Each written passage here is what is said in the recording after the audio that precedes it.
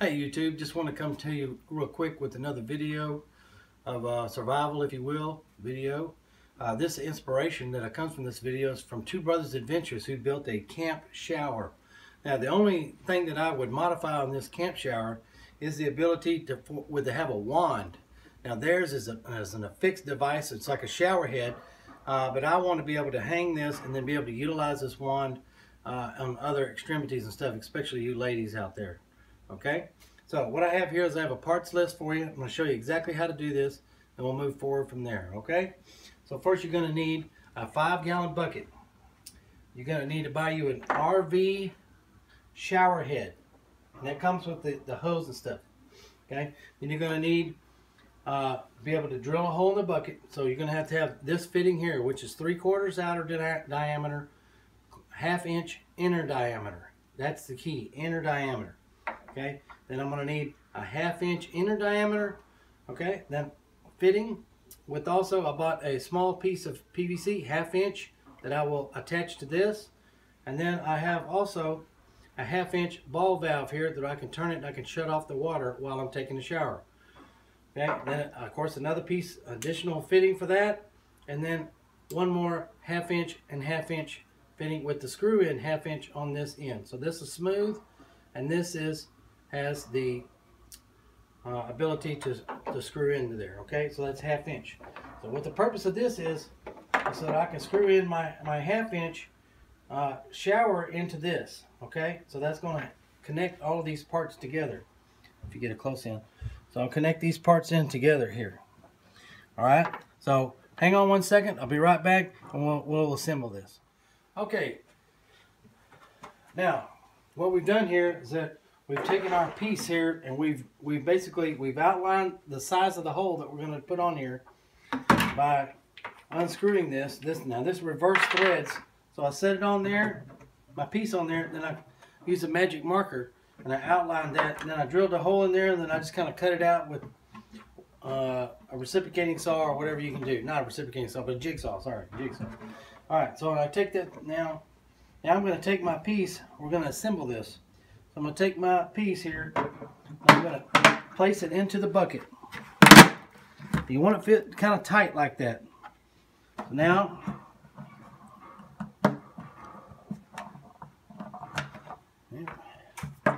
have to remember it's a reverse thread, so we're going to get this started.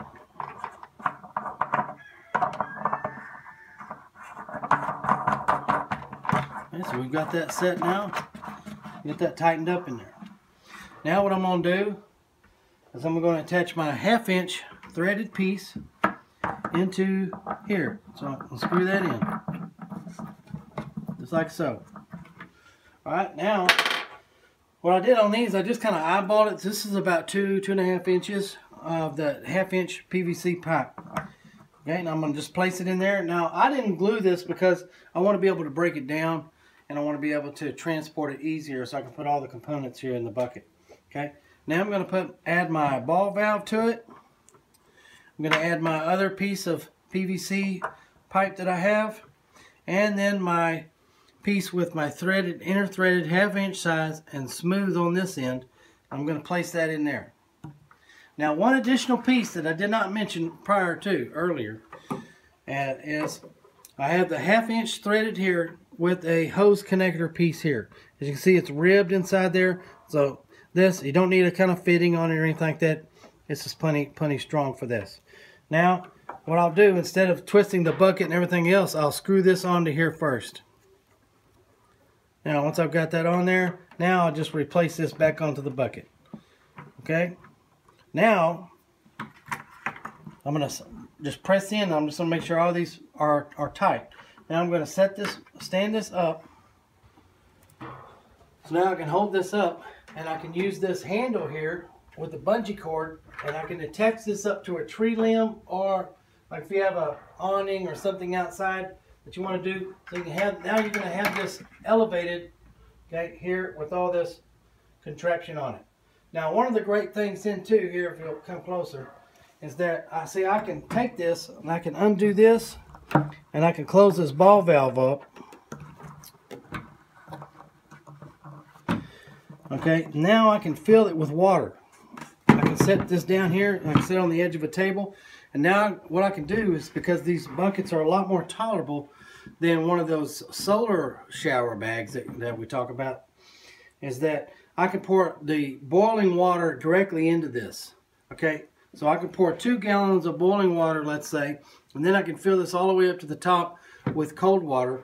Okay, mix it in here with my hand, and that's going to give me a great thing. And then I can hang it up. At that point, I can hang it up, and then I can come along and I can reinstall my shower attachment to it, and then I can use that liberally. Okay, guys, hey, thanks for watching. Appreciate you. Remember to subscribe and click that little box for the next video. All right, thank you for Estes Ranch.